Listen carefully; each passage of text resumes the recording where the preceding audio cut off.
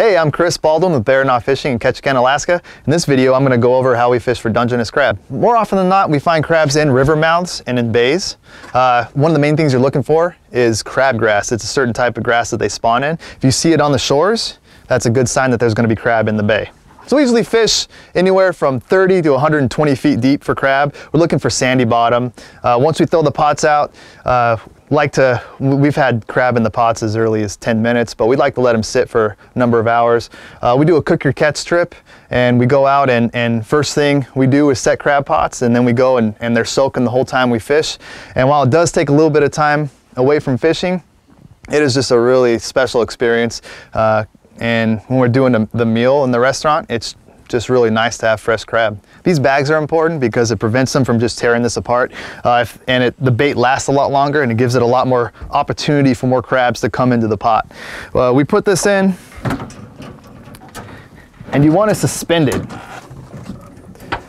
because if there's sand fleas and there's a lot of other types of things at the bottom that will devour this bait quickly if it's touching the bottom. If you keep it up off the bottom, then the crabs can get it, but it keeps everything else out. So the idea on these traps is pretty basic. You put this down there, you have your bait putting a really nice scent trail out.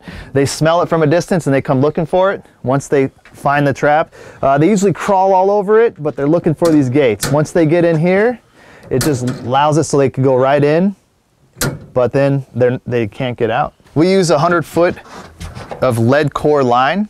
Lead core is important because if this is 100 feet and we're in about 40 feet of water, so there's going to be 60 extra feet of line, and it's important for that line to sink because if it floats, somebody might run it over and get it into their props, and they'd be having a really bad day.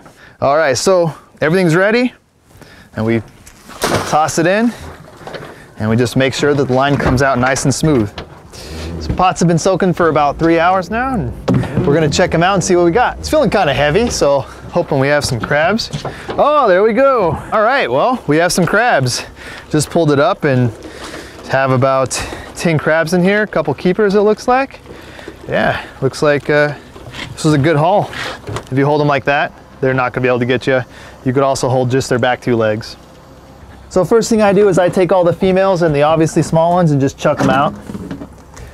In Southeast Alaska, we're only allowed to keep the males. You can tell this is a female because of its abdomen. This is the egg sac that holds the eggs, and it's round. This is a male. You can see the sharp V on their abdomen, and that's how we identify them. Gauge makes it really easy to tell the one's legal, and so 6.5 inches is right there, and you measure from the inside to the inside. So this guy's about 1/4 inch off.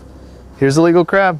This guy's just barely legal. Dungeness crab are one of the best eaten things in the ocean, and it's never going to taste as good as the day you caught it.